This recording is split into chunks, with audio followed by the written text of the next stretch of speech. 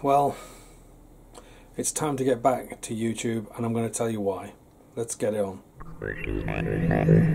Okay, so as you know, I've been on YouTube for a number of years now on this particular channel. I have one other channel from the early days of YouTube, and I think it was around 2006 or 2007 I started that channel. I'm not going to say what it is because quite frankly at the time I thought it was going to be a great thing, but then I somehow decided that YouTube wasn't going to take off and I just forgot all about it.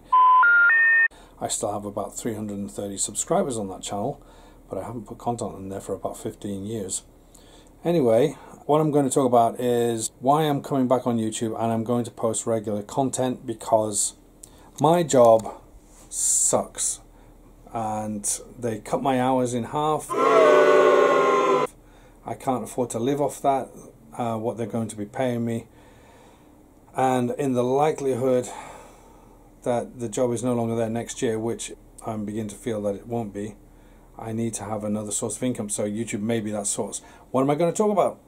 Everything from life to death to everything in between. Art, watchmaking, book reading, etc. I don't know. I have no idea. I'm just going to play it by ear and just see where we go with this. It's never too late to start a YouTube channel. It's always a good thing to have. If nothing else, you can just have your own personal record kept online for free forever of your own life, your family's life, or things that you do, or things that you experience, and they may be helpful to other people. I know that over the years I have found numerous channels that have come across my feed which have helped me enormously with certain things like Amazon KDP, or sorry, Kindle. Is it Amazon KDP or Kindle? Desktop publishing anyway, making your own books and having them published on Amazon, which I did last year. I have 7 books published on Amazon, which were in use at the university I work at this last 3 semesters, and they've proven to be very successful, and I will be improving on those books this year. That's if I still have a job to go to. So I learned a lot about desktop publishing on Amazon and selling on Amazon. I didn't make as much money as I would have done selling directly like I did in the early days, but I still made some money. And just basically how not to really give a crap about whether your videos are like top content or whatever. You know, we're not all Casey Neistat or what's his name, Mr. Banish, Mr. B, Mr. Bumble, no. Whoever the top YouTuber is at the moment, or whatever it has been, his name will come to me after I turn the camera off, I'm sure. Anyway, if you know who I mean, just put it in the comments, because I can't for the life of me remember right now, but that guy has millions and millions of subscribers, billions of views, and just makes a ton of money out of YouTube, like literally hundreds of thousands of dollars every single day. Mr. Beast, that's it, Mr. Beast. You know, he's a great YouTuber, if you like that kind of thing. Not everybody does. And it really doesn't matter what age you are, whether you're 20, 30, 40, 50, 60, 70, 80, or even 90 or more. It's never too late to start a YouTube channel. In fact, the older you are, the more you have to offer in terms of life experience that you can put out there and give to people like me, or people younger than me as well. And I hope that my life experience can help people, and that's what I intend to do.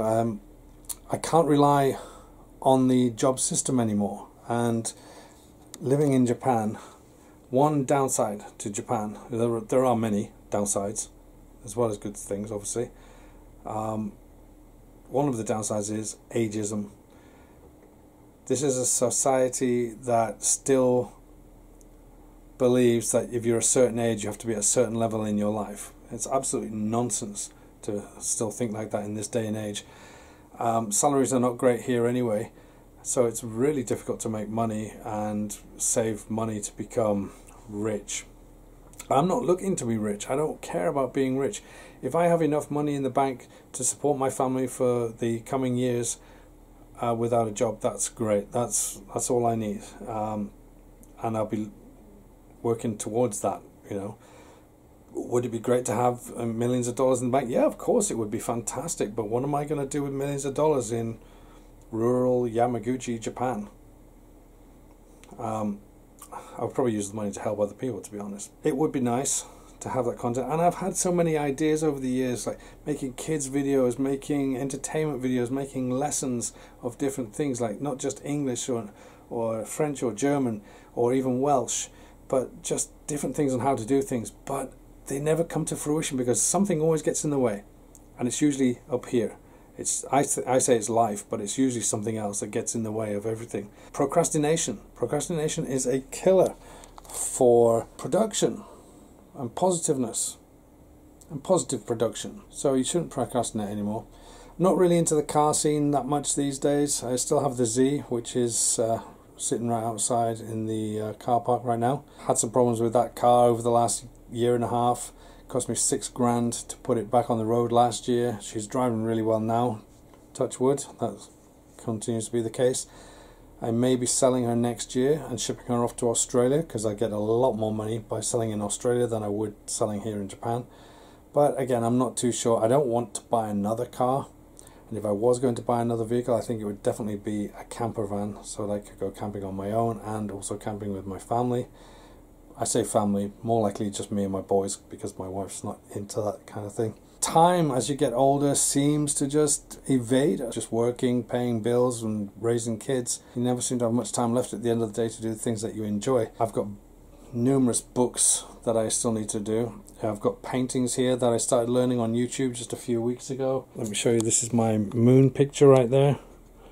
Let me zoom in. That's my moon on water at night time, and this rainy day picture of a rainy window, the moon one again. And I do have other ones downstairs where basically only like 3 or 4 weeks ago I learned to paint from following YouTube videos. So you can definitely absolutely learn a lot on YouTube. And I've got my little art setup down here as well. Let me show you this. I've got all my brushes, which I've researched and looked on YouTube for different things. That was actually a hair coloring brush, but I find it very useful for doing some kind of weird lines and stuff. I've got a bunch of paintbrushes in here that I found on Amazon for a very good price. More paintbrushes and paints in here, my gesso, some bigger paintbrushes, and Harukun's old baby milk bottles being put to good use for cleaning the brushes. I will definitely be putting out more content. It won't be car related. Some of it might be maybe from October when we have the next Akiyoshidai Fair Lady Z meetup.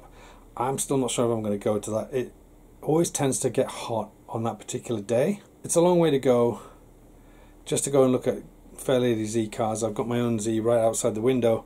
I can look at it as much as I like, and what we do is just drive around. There's no coffees, there's no stalls for food or anything. There's a touristy area there, but it's usually very pricey and very limited in the menu, and obviously when we get there there's several hundred people, so it gets pretty crowded. So I'm not sure if I'm going to go this year. There's a million and one things I want to do, just never seem to have enough time to do them, so I'm going to try to be making time to do the things that I enjoy. Like I say, not even knowing if I have a job to go back to, or at least certainly not the job that I thought I was going back to, and that may change if I try to get another job or be successful on YouTube. Who knows? I've been working on and off on YouTube for, well, basically since YouTube started back in the mid-2000s. This time I need to stick with it. Anyway, that's all from me for now, guys. Thanks for watching. Sorry this is a bit serious, a bit too boring, but stick around. There's going to be a lot more content coming, and I'll see you guys soon. Remember, do what you love or love what you do. I'll see you next time.